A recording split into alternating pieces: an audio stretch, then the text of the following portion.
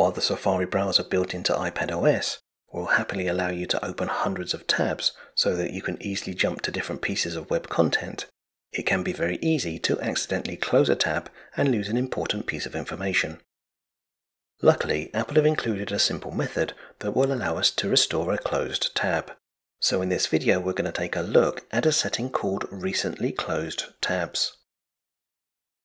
If we open Safari on our iPad, you can see that currently we have 2 open tabs. Within each of these tabs we have a different website that we regularly like to visit. So let's simulate accidentally closing one of these tabs. Now, in order to restore the tab that has just been closed, we need to locate the new tab icon in Safari. If we press and hold down the new tab icon, we are shown a menu called Recently Closed Tabs. Under Recently Closed Tabs, we will find listed web pages that we've previously closed.